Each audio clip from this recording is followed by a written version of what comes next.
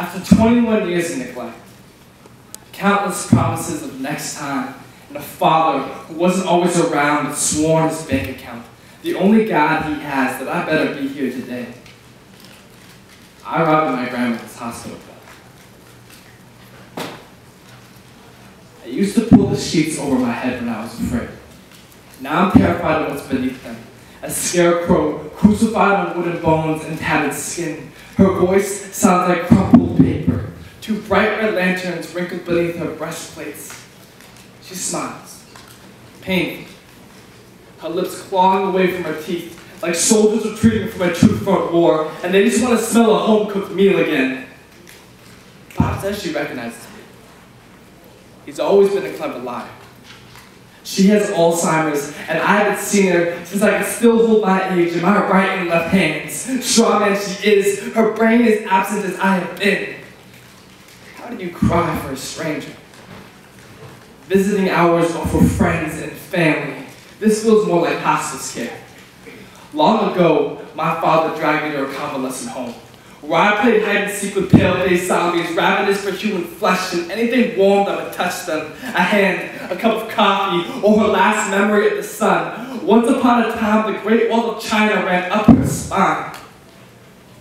Rumor has it you can still see this wonder from the moon. That's just urban legend. Trust me, I watched from farther away. From the outside of the casket and the front seat of a rental car, she laid to rest in Monterey. I can't say Steinbeck ever walked this cemetery, but I felt guilty of every sin east of his Eden. We had the ceremony in the church. Not because we're good Christians, that's just what people do. It was just me, my father, and a priest paid by the hour. No mass requiem, no bouquet of white lilies, no Ave Maria sung by a woman wearing the only little black dress she'll never want to wear again. Just prayers. Read off of paper sheets folded like fast food menus. Hands like mantis, eyes up, ears out. Hadn't heard her real name until the undertaker read it in Chinese off the tombstone. A shotgun funeral, fitting for a life that ran from bullets. She put her past behind only for me to forget her until she passed.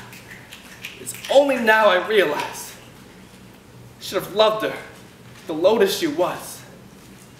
A flower that blooms from the mud but remains unstained. Grandma,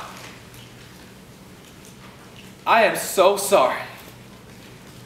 If I ever had the chance to make it right, find myself in the Hunan province of the Chinese countryside, I will craft this poem into a fleet of origami boats, place a candle in each, and sail my one-man navy of flames down the Yangtze River until the ghosts know that my grandmother's face launched 1,000 ships, and I intend to bring her back. This is an Iliad, penned on the inside of a paper lantern. May it illuminate her stories into the night. Amen.